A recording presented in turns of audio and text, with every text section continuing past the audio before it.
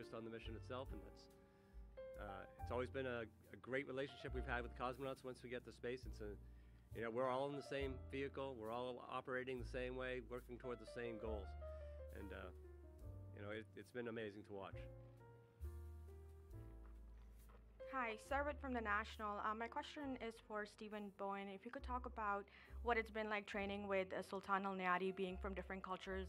What did you learn from him and each other, and how do you think that?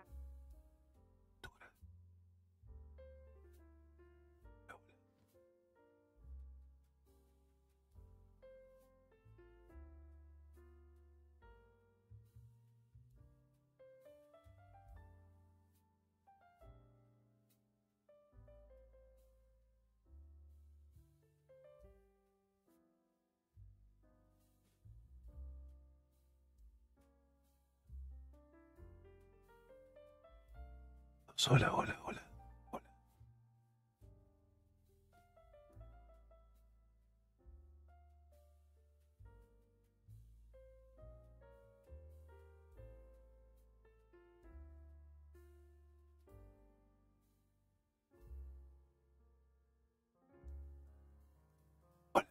Hola, hola, uno, dos.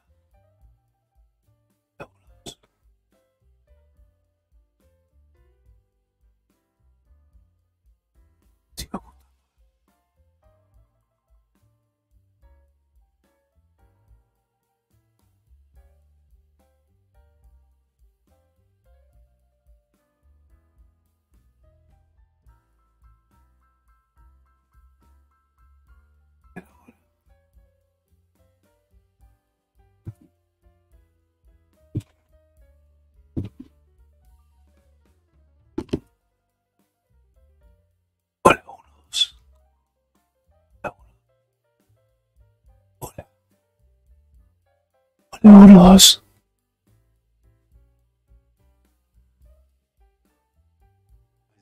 لخوض غمار هذه المرحلة نسأل الله التوفيق ودعواتكم لنا. So I'll just say exactly what I said in English. We're really happy to be here today in this historic place, the place where the first man who Quiero saber si me escuchan. this place. It's a great honor, a great privilege, and after the very successful mission of the first UA mission to the International Space Station in 2019, when my colleague Hazal Mansouri flew, everybody was happy, everybody was excited. We felt a boost in the space enthusiasm all over the region, specifically in the UAE. So this mission is a continuation. This time is going to be 6 months. We hope to conduct the mission with this awesome crew and come back with the aims or the goals that are planned for it. Thanks so much. Trataremos de seguir así.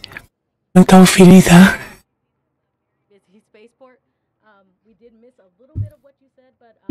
No sé si se escucha bien, dice Miguel Valera. Ahora mejor. About 10 more minutes left for Q&A. If you still have questions for the crew, please step up to the mic on your right-hand side, and you can go ahead and ask your question. Marcia Dunady again for Dr. An-Nayadi. Es el primer streaming. We'll have 2 Saudi astronauts joining you with the Axiom crew. That'll be the three from the Arab world on board at one time. How exciting, important is that for you? And could you give a little quick rundown on your Emirati menu in space? Thank you. Well, I think it's going to be really exciting, really interesting.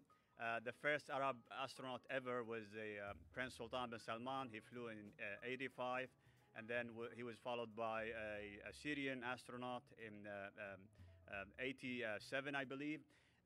Hazza was the third. I'm going to be having 2 additional guys meeting in space for the first. No. I think it's going to be Está bien.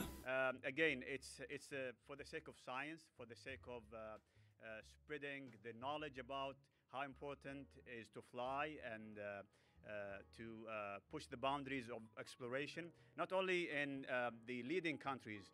Our region is also thirsty to learn more, and I think we will be ambassadors in these missions. Hopefully we can come back with knowledge and share whatever we learn with everybody. And in terms of the food, I can only probably say dates. I love dates. I'm going to take dates, and hopefully I'm going to share dates with everybody, especially in Ramadan. This is a request from the commander, and I cannot say no to my commander.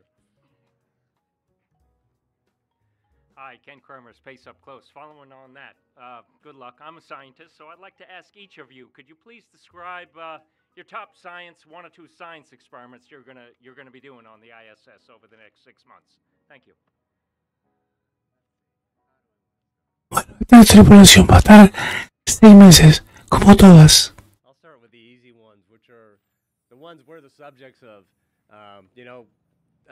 Part of being an astronaut, it's awesome to fly in space. It's awesome to be a part of the research and the science, but we're also the subjects as well. And so, Este astronauta es de estar esos 6 meses allí, a bordo. what we learn about ourselves on orbit is really the most exciting thing. I think I tried to volunteer for every one of the projects that we could. They went back and they filtered out and they figured out what you can do on orbit. So I've got, can't even remember all of them. But there's diet studies, there's blood studies, there's just an amazing genetic studies. So that's the exciting part, just being the subject and being able to contribute as well. So. As Steve said, it's fun to be a subject in the scientific studies ourselves. I'll be eating a modified diet. I'll be eating more fish than usual and some extra lycopene and doing some research on diet in space.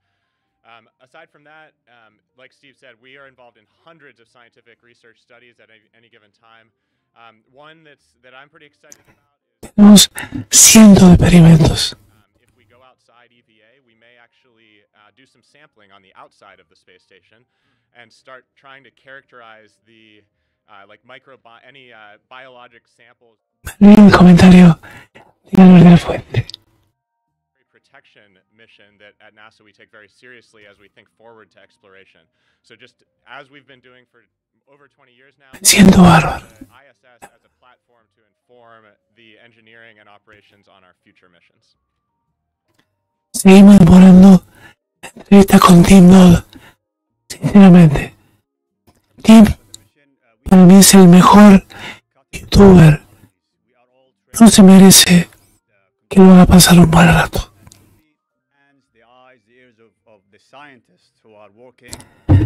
Increíblemente nos está esperando. ¿Saben lo orgulloso que me hace sentir todo eso? I'm looking really to see is seeing the heart tissue beating in space. So this is something like a cutting edge technology that one day we can, when we start 3D printing organs, this is really important to see how the structure is built in microgravity. So this can give us a really good insight how these tissues are built. So one of them is testing heart tissues. We have a lot of material science as well. We're going to test fluidics. We're going to test the materials and how they burn in space. And this is for the future missions when we go into the lunar surface again or going into another planet. So we need to know and how they react in microgravity and different atmospheres, let's say on Mars, for example.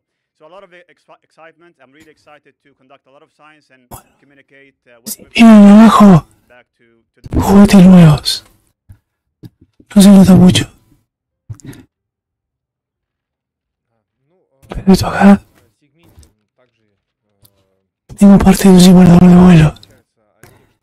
Mis amigos pilotos se pasaron. Также у нас, естественно, есть совместные эксперименты.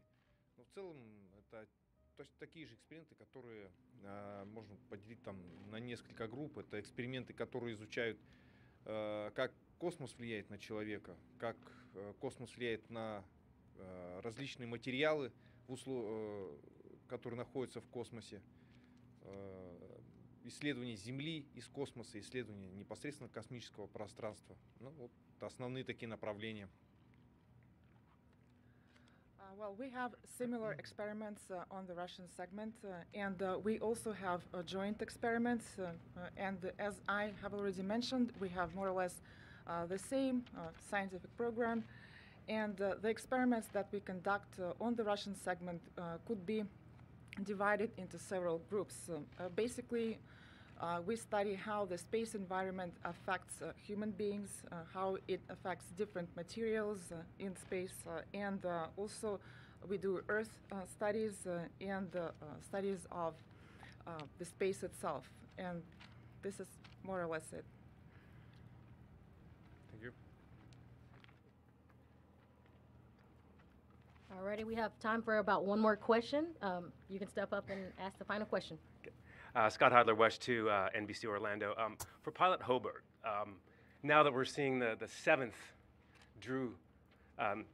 Dragon crew capsule being used, the seventh time, I should say, do you get briefing notes or do you have conversations with the previous pilots?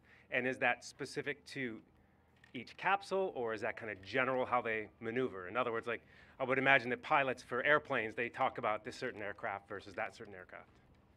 Yeah, absolutely. That's been one of the coolest parts of all our training. Our capsule, Endeavour, this will be the 4th crewed flight of Endeavour. So Endeavour flew on Demo 2, flew on Crew 2, the Axiom 1 mission, and then will be the 4th crewed flight. But to get to your question, we have a chance to talk with previous crews that have flown Dragon, and it doesn't really matter which capsule we flew on. They're all operationally quite similar. And I think it's really interesting because, within the crew, we come up with our own, what we call CRM, crew resource management, and kind of figure out what works for us as a crew. And that's, myself and Steve, but then also Sultan and Andre are a huge part of that. So when we train, for example, emergencies out at Hawthorne, the whole crew, all 4 of us, come together to organize the capsule. And for example, if we're training for something like an emergency deorbit, everybody has a really big role in pulling that together. Each crew is slightly different in how we choose to manage that, but the conversations with previous NASA crews have been really informative for helping to establish that CRM and figure out what worked for previous crews. Thank you, and that's going to conclude the Q&A portion for media. I will tell the crew, I want you guys to stick around for a photo op after this, and I'm going to turn it back over to the Deputy Director of the Kennedy Space Center, Kelvin Manning. Tú termina las preguntas. So again, thank you so much for joining us to welcome CREW-6, Steve, Woody, Sultan, and Andre. We look forward to a beautiful launch next week and a successful mission. So until then, La semana que viene lanzan go NASA, go SpaceX, go NASA, Crew-9, go Crew Dragon, and go CREW-6. go CREW-6, Dragon, Falcon, todos. Con esto termina. Y terminamos, obviamente. Me encanta estar con ustedes. Vamos a ver si puedo mejorar la voz. Me voy a poner eso.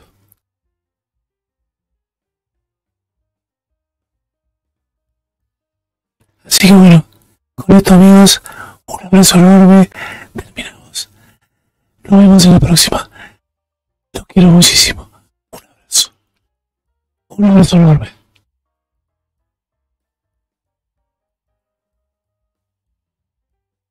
Escuti, teletranspórtame, por favor.